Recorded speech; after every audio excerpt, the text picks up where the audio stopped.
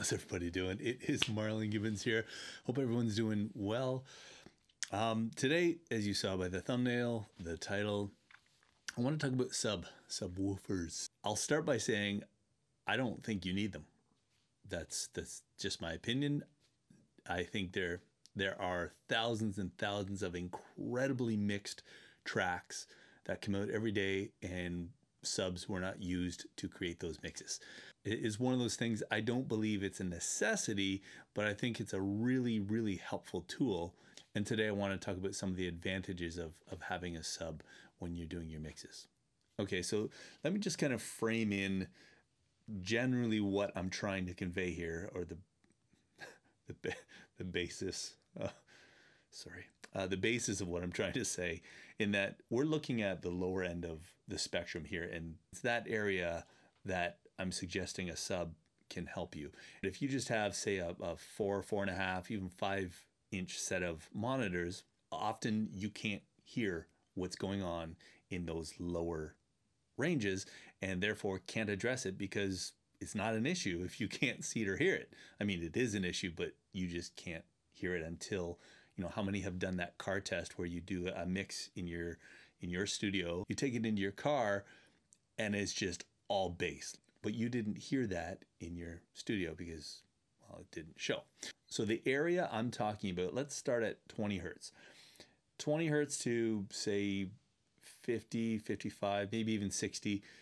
That's kind of the sub range that I'm talking about. That's where a sub would come in, because it's going to help you hear what's there. And it's not to make the music sound good, it's to reveal what's going on in that area so you can address it and tone it down or kick it up, depending on the style, the genre, and all those things. But that's your mix approach. You need to hear what's going on first.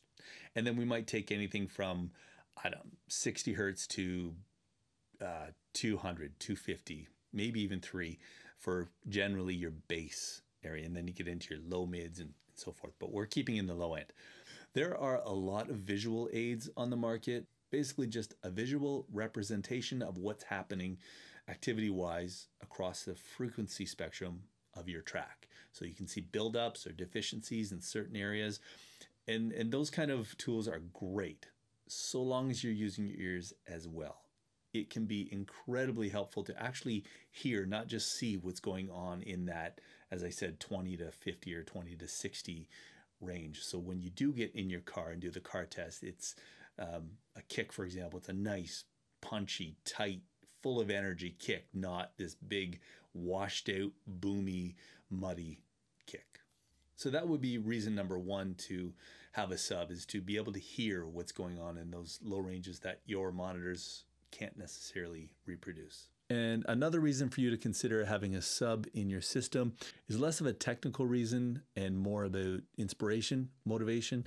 And I can break this into kind of two different areas. One is that I've always suggested that if you're going to write a track, is to build your sound palette first. There's a bunch of advantages to that. It's not just simply about efficiency and being prepared.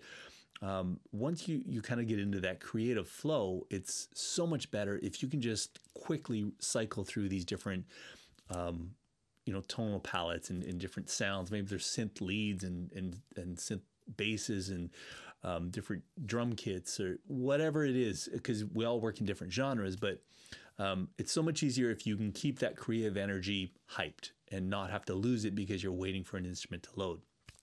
Where I'm going with this is that once you build that palette, as you're cycling through these let's say low-end type tones, whether it's a kick or a synth bass or whatever, having a sub can really excite and drive up that energy when you're auditioning a lot of these sounds. It just heightens the energy and engages you even that much more into these tones and gets you that much more into the creative spirit. And I keep saying energy, but I think you get what I mean, is that it can hype and provide more creativity and excitement about the track you're making when you hear much more coming out of the sounds that you're considering using.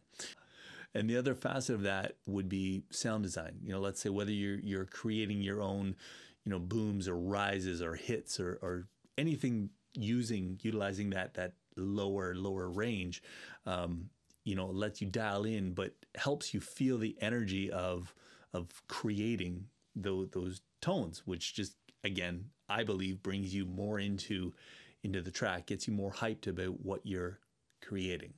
And probably the most obvious reason to have a sub is perspective. It gives you another perspective to hear what you're mixing.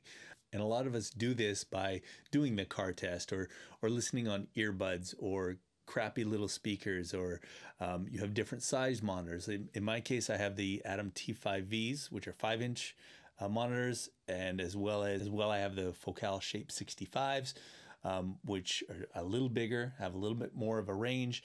And I'm actually using the Atom T10S 10-inch subwoofer with my Atom T5Vs. And what's great about that is I actually have a foot switch that I can engage or disengage. The sub if I want. So as I'm listening to a track, I can click in the sub or take it out. Just, again, more variation to hear what's actually happening on your track, because that's ultimately what we want. We want things to sound as true on the speakers as really is in the session, because once you bounce that out and listen to it on any number of different systems, depending on their ability to reproduce the frequencies that are actually in that track, it could sound very different. So as many tools as you have to actually give you a true realistic representation of what's going on in that session, the better. Just accuracy and cross compliance. So it just lets you get closer to that marker of what makes a great mix, is that it sounds great on your phone or on a hi-fi system or in your studio, as well as in your car and on all kinds of different devices, right? So do you need a sub for your system, for your studio? No, you don't. Do you need 15 guitars? Okay, forget that second part, but you don't need a sub.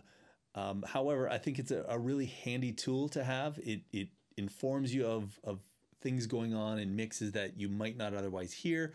But as well, it can be a kind of an inspirational thing too. And especially when you're kind of done your mix and you want to sit back and listen to that master, not in a critical listening way, but just in a I'm done kind of way. And you hit play and you crank the volume and you have that sub on, and you can just feel the energy of that track, just part of heightening that whole experience. So I think it can be a great tool for some. We're all in different situations. So if you live in maybe an apartment, it's not an option. But I wanted to at least put out there that it can be a little bit more than simply a technical analytical tool, be a source of inspiration as well. As always, I appreciate you, my friends. Stay well, and we will catch you next week. Cheers.